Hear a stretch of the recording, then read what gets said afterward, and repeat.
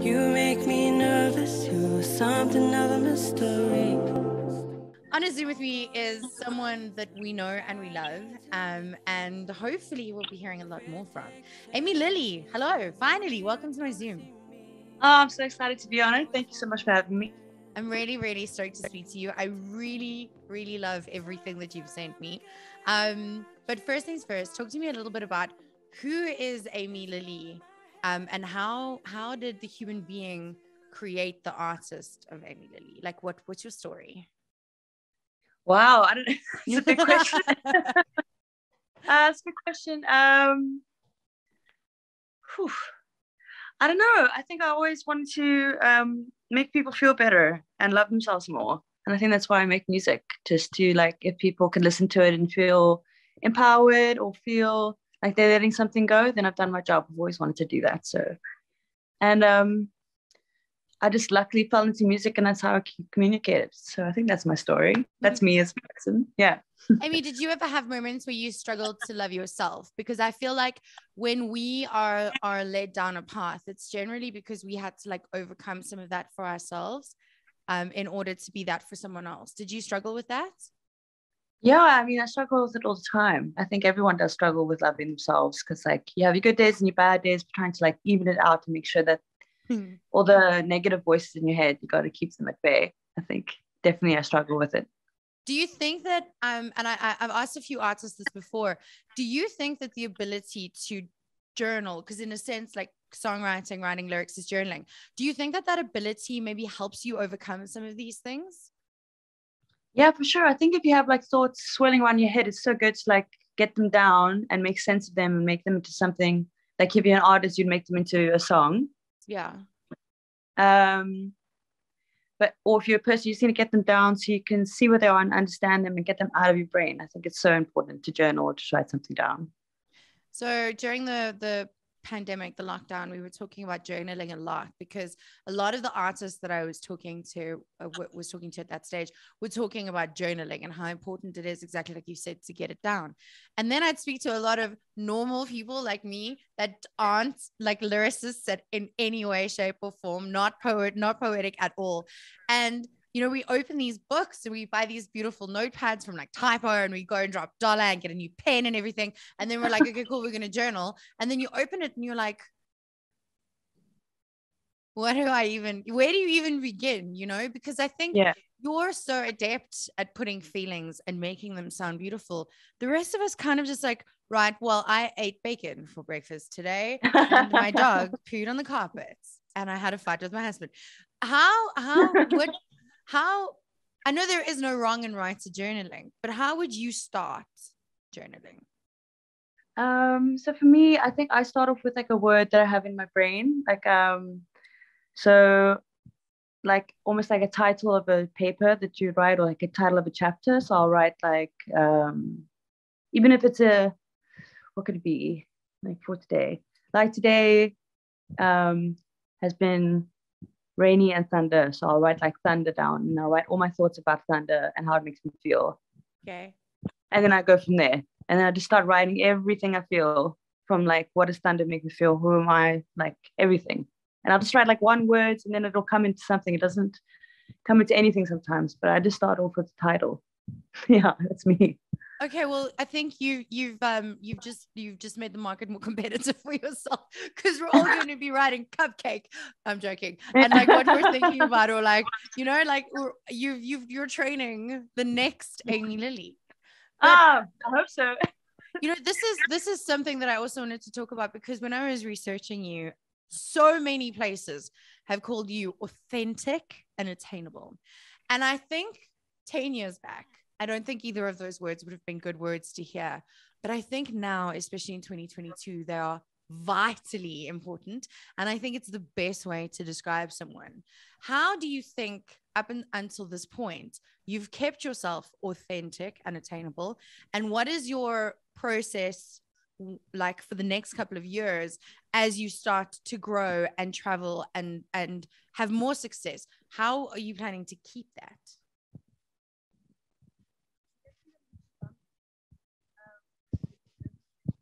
I can't hear you. Oh, can you hear me now? Sorry. Yeah. Sorry. Um, I think I just never wanted to lie as an artist. I didn't want to like make a song about something I wasn't feeling at the time, or a song that wasn't for me, or treat people like I wouldn't want to be treated. So I think that's how I just move through life. I think becoming a bigger artist and everything's going to take a lot of work, but I think if I just keep, wow, I don't know, maybe what I feel important at the heart of it, I'll keep my authenticity. And then everything I do is for the queer community. Has always been the one thing I always wanted to be, a beacon of light and hope. So I think if you have something you're striving for and working for, then you'll keep your authenticity. I really hope. Yeah. No, I rate. I mean, Yeah. I know you for like all of 3 seconds now, but I can feel it. So talk to me a little bit about being a beacon for the queer community and why it's so important. Because I think as you curate your social media, you curate the people that you follow, right? And the messages and stuff. And I think for a big majority of us, I don't think that the queer community is featuring. And I say this across the board with the people of, especially women of color, any kind of community that's not mainstream. And I'm seeing this more and more on spaces like TikTok and Twitter. Unless you go and look for it, it's not going to find you and you're not going to be exposed to it. And I really, really believe that the only way that we're going to stop the hate and we're going to stop all this nonsense is by consuming creators that are not like us, right? That opens conversation. And you can disagree. We can all disagree. But there is disagreeing to learn, and then there's disagreeing just to disagree. So I want you to talk into maybe why it is important for creators from the queer community to start creating and to start pushing their creations out. And then on the flip side, why we need to be consuming that. Well, I think the queer community has been, there's so much shame in that idea of being queer because of obviously years and years and years of what has been happening, all the hate crime still today. Like it's very scary to come out, especially as in South Africa. If you come out as a person of color, it's even harder. If you come out as a person of color and a woman, it's like crazy hard. So I think we need to make it more visible. So if you're scared of being queer, then that's what is going to happen. You're going to be scared of it forever. And then people who are against it or don't want to see it or don't even want to engage with it will never engage with it, because if we're scared, then what does that really say to them? Like, they don't have to pay attention to us. So I think if you're queer and you want to make music, or if you want to do art or anything, just stand up and do it. I think 80% of it is just standing up. That's the hardest part, I think. And definitely for people, I think it's for anything, queer culture, Black culture, everything. You have to step outside of your bubble for anything to be a bigger person, to be a better person. So you should be challenging yourself every day. So you should go and seek it out to understand and learn more about other people. Otherwise, you're just staying in your tiny little bubble and you're never going to see how beautiful the world is. Like, I feel sorry for people like that. I feel sorry. Same. Yeah. Everyone's just screaming into their own little void. And I think that it's such a nonsense. I actually saw a content creator on TikTok the other day saying that if your For You page is only people that look and sound like you are the problem. And I was like, not wrong. My For You page is a mess, but that's okay. So talk to me a little bit about the balance between writing and putting your feelings on paper, but then also keeping it light enough that it goes on radio, right? And not erring into the political. How do you find that balance? I'm still struggling. Like, some songs I write and then they're for radio just because it wasn't about that specific thing. But there are songs in this album that are not radio friendly. Good. And they say something political. So you have to like get into the album to hear those songs. But I think if you're going to do something political, then do it from your point of view. Don't try and speak for someone else. Don't try and like change the world. Don't be arrogant about it. So I think I just come from it from my perspective. Don't want to be too like, think I'm the bee's knees or anything. I can't speak for everyone. yeah, I think it's important to do all three, but maybe not for radio. I never do it for radio, for like multiple people to listen to it. Yeah, for the wider audience. I think every good album should have at least one controversial song in it. They should all. And we should revisit them every few years. But speaking of the more controversial, not that I'm saying that any of yours are, I'm just using controversial as a word. Speaking of that, in 2022 with cancel culture and Gen Zers, don't come for me, guys, children. I'm an elder millennial and I'm afraid to say things. I'm not even going to lie to you. How do you say the things that you want to say without fear of repercussion? Wow, I think cancel culture is there for a reason. It's like a equal and opposite reaction to an action. There's been so like the Me Too movement and like rape culture and gender violence is usually the worst ones that get the most people get the most uprisen about it. I think it's a very good question. Because there's bad things on either side. People have to stand up for what's right, but then sometimes there's too much cancel culture and then someone just gets wiped out. And that's not fair either because there's no space to learn. But also we're canceling everything at this point. Yeah. We're canceling left, right, and we're just canceling. Yeah. So for me, I think I just speak from my heart and I definitely don't want to offend anyone with what I say. But if I do offend someone, there's going to be someone who doesn't like it. So I think I hope I don't get cancelled, but I just err and be honest with myself. And I'm never prejudiced or racist or anything like that. I would never do something like that. So I think if you think about things from every side and then put it out and make sure that you're consistent in that, I don't think you should get cancelled at all. I hope not. I'm still scared. Gen Z makes me nervous.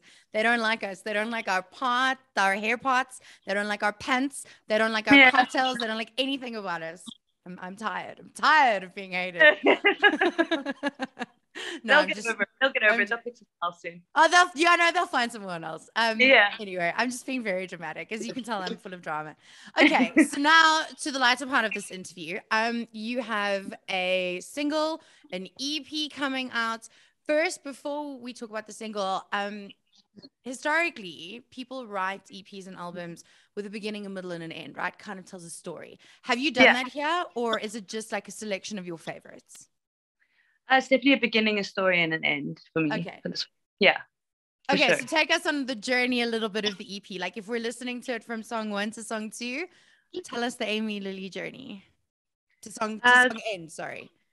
Yeah, the first song is what started the whole mood of the album and how I was feeling. So I kind of wanted it to be like you were getting in a car and you start off feeling like really mad and like you're burning, you need to get away.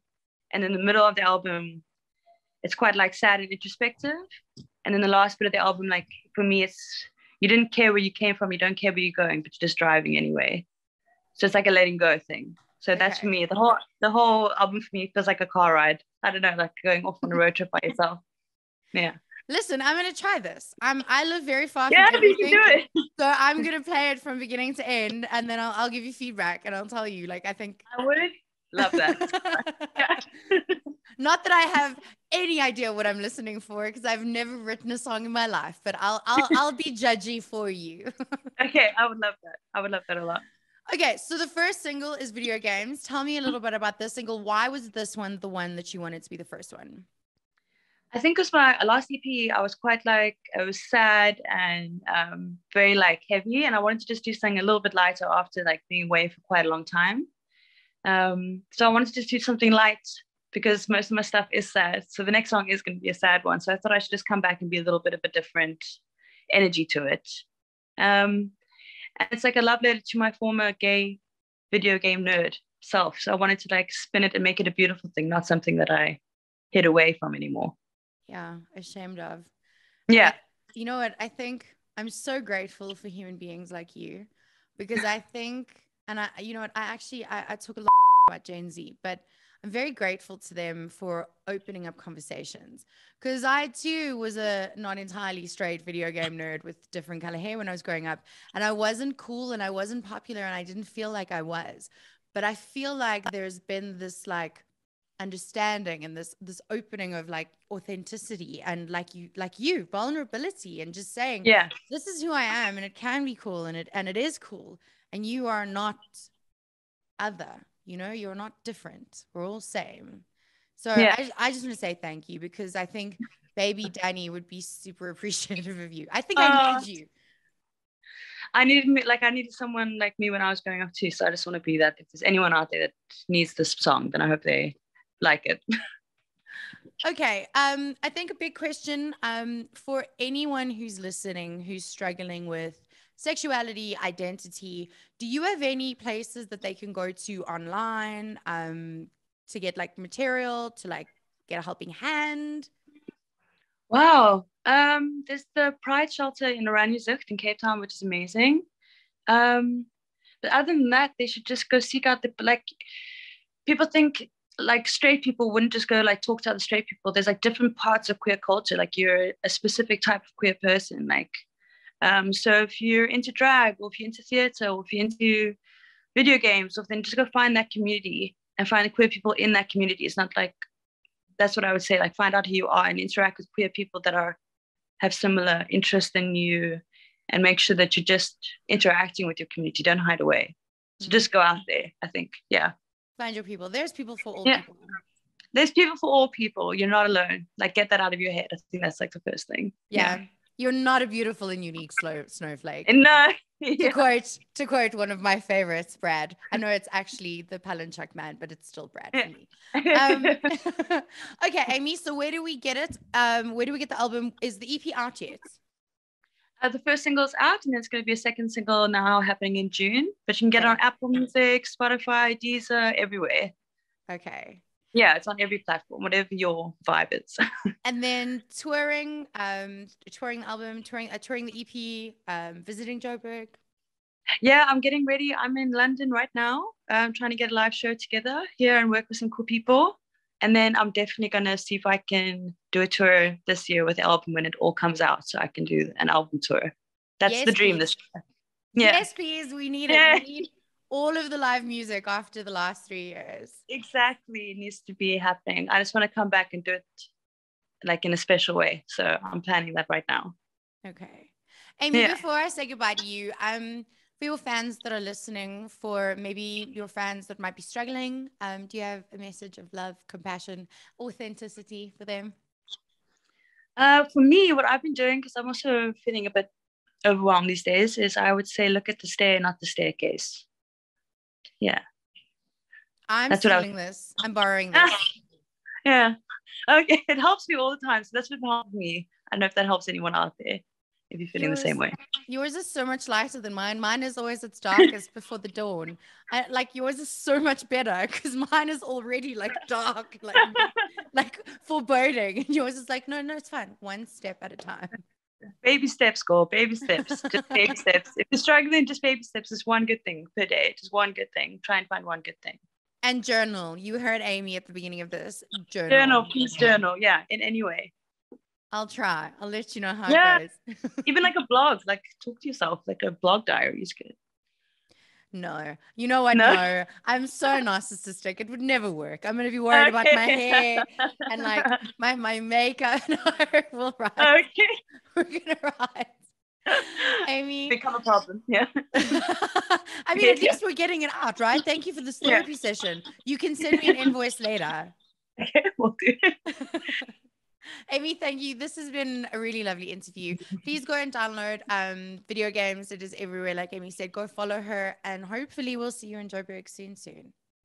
Very soon. Very, very soon. Thank you so much for having me on the show. Jacaranda FM.